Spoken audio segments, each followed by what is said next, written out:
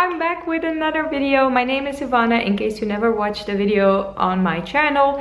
And I rarely do tips and tricks videos, but now I feel it's really necessary because a lot of people are coming back from holidays. Travel depression is a real thing. I have definitely experienced it myself in a very dramatic way that when I returned from a holiday in 2012, I went back to work and I was literally crying every day in the office because I just didn't want to be there. I was happy with the work I was doing, but the holiday was just so amazing and the contrast was just too big. So I just wanted to give you my four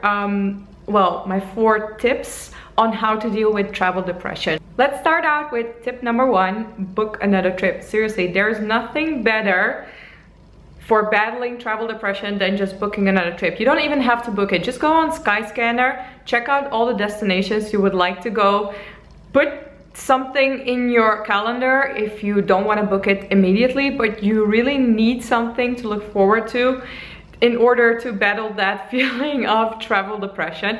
It is my best tip and nothing works as good as this one. The second tip is get back into that routine. So when I'm on holiday or when I'm traveling, I have a very loose routine. So I don't do as much yoga as I do at home, or I go to bed very late. But when I get back home, I try to get back in my home routine as soon as possible. So at 9 p.m. in the evening, I give my phone to Stefan, my boyfriend, because Project Sleep is into action. I don't want to be looking on social media anymore, because something always happens and then you're so excited about that and you can't sleep anymore. So I give him my phone at 9 p.m.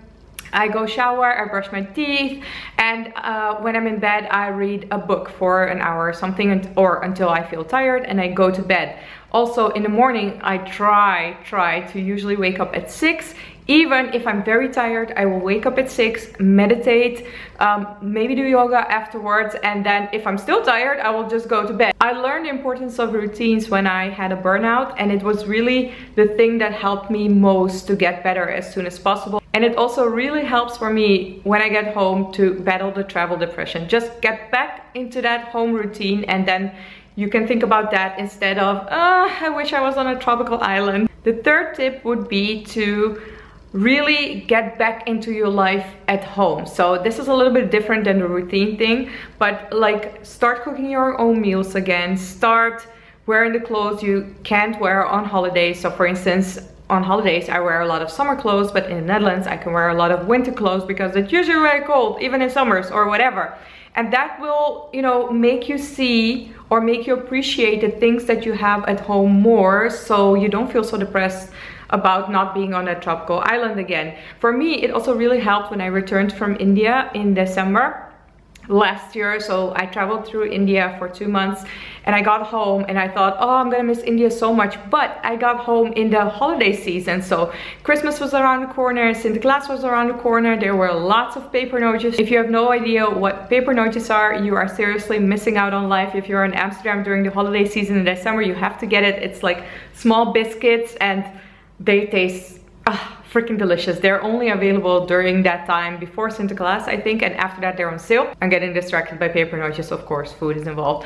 And anyways, what I'm trying to say is try to look at the things that you really appreciate at home, instead of trying to focus why life on an island is so much better. Because you know, every place has its pros and cons, and so just don't focus on the cons when you get back home, focus on the pros. The fourth tip is to take those things you really like on your holiday and try to incorporate them as much as possible in your home life. Because for me, I read a lot more books when I'm on holiday, and I also, you know, I tend to move a lot more. So when I'm at home, I try to incorporate those really positive things that I experience on holiday in my home life. So I started reading more books, I started exercising again, and it really helps me, because those are the things that make your holiday really nice, apart from the sun, which we don't have in the Netherlands. But you know, I can't do anything about that, but I can do something about the things that are easy to incorporate in my daily life. The one thing I really don't do is try to look back too much. So you know,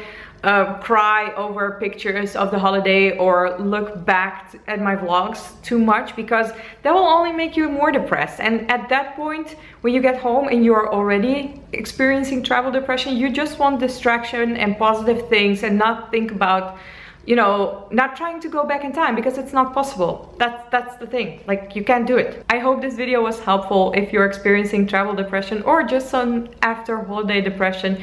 If it was, please put a thumbs up, and if you want to travel along with me and get a lot more travel inspiration, click that subscribe button. Thank you so much for watching, and I will see you next time. Bye.